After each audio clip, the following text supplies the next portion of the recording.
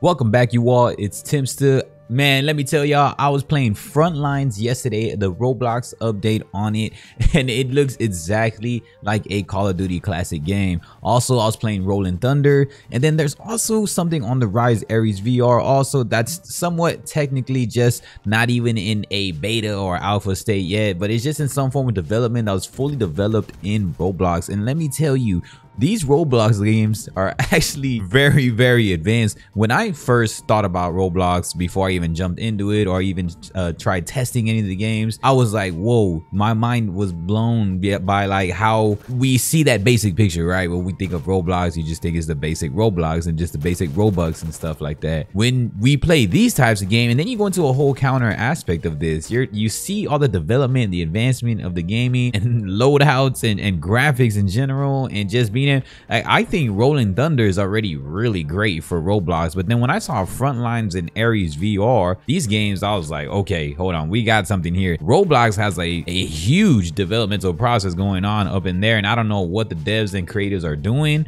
but for all of this to just be a free essential is really mind-blowing, man. If you look into now, here's what I want to really talk about: Roblox being on Quest 2. Quest 2, obviously, a lot of people like to downplay Quest 2 as a standalone native virtual reality headset, and also saying that it's more of just a mobile phone type virtual reality experience because you're obviously not connected to a PC. You don't have the utmost graphics. It's not a PSVR 2. It's not PC VR, but a standalone experience with a Quest 2 is still really solid.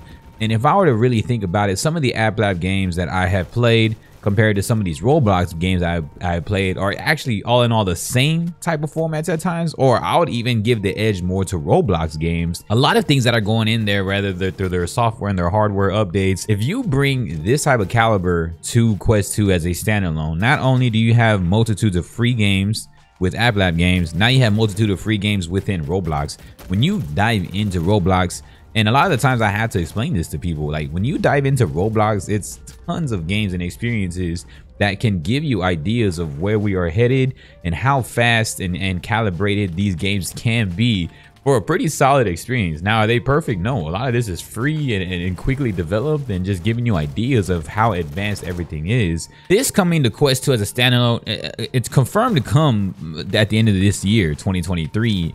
And if this actually comes on over to Quest 2, this can be huge for just capability in general and being able to bring over an audience to mainstream VR. In my opinion, Roblox is not just made for kids when you actually tap into the other type of essentials they do have to offer. When I was playing these games yesterday, I was like, oh man, this is not just a kid's game. This is pretty wild. And when I was playing Frontlines was so sweaty, like a Call of Duty game. It was literally so sweaty, man. Frontlines, it has like all the checkpoints, domination, has deathmatch, the king of the hill, movement, the sensitivity, you'll be able to change it. It has the field of view, you're able to change it up, and it is literally a Call of Duty game. Just a little bit more to the point, obviously not as heavily, like the curriculum is not advanced enough, but for it being 100% free, it's authentic. And I was like, man, yo, this is crazy. The fact that this game right here, and then when you look at Ares VR, you're like, whoa, the fact that these type of games, the way the realism approach that it has, the realism approach that Quest 2 can almost adopt by just bringing over Roblox is going to be insane. I would say Roblox almost looks like the Frontlines aspect almost looks like a Contractor's approach right now to Quest 2. And I would say Rolling Thunder is still in earlier stages. The graphics are not the best, but the experience is there, and like the field of view and everything is there in Rolling Thunder. And I'll have to say Frontlines was like incredible. So I was like, it is sweaty. It's a very sweaty game, but the fact that it looks like that and Rolling Thunder looks like this in this experiences is huge for FPS criteria. Roblox being able to offer this for free is huge. Now, the question is Roblox gonna come to Quest 2 for free? That we don't know. It could be a cash grab off a brand alone, but if Roblox is free, so because when you play Roblox VR now, it's very easy. You just have to link to a PC. When you link to the PC, you're able to just control it from the desktop, and obviously you're choosing a VR actual game in Roblox throughout your PC VR experience. But without having to have all of that stuff, right? If we're thinking about it, you just put on the Quest 2 and ready to go.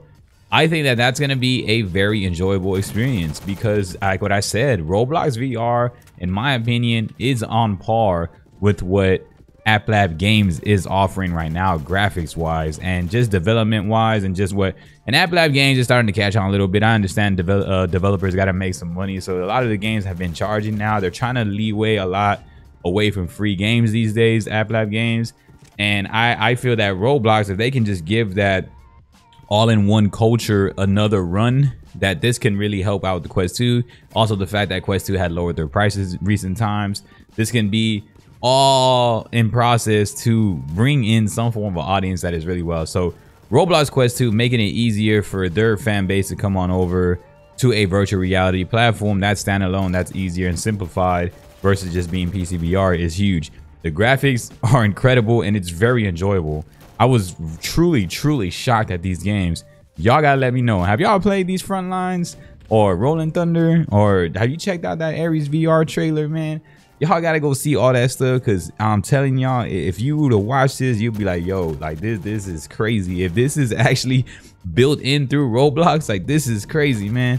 And I feel that that technology is really dope, and it's cool like how much it can expand. Now, giving it a virtual reality experience, Roblox is gonna be, obviously everything's gonna be different, you know, depending on if they can even implement hand tracking, right? Because if you have Roblox and hand tracking, I think that's gonna be super exciting to try out, man. I just wanted to share that with you all, that Roblox, y'all need to hurry up and come to Quest 2. Y'all did confirm for the end of this year, so hopefully y'all do capitalize on that and come out in the end of the year. But I just need to know, are you bringing on these games?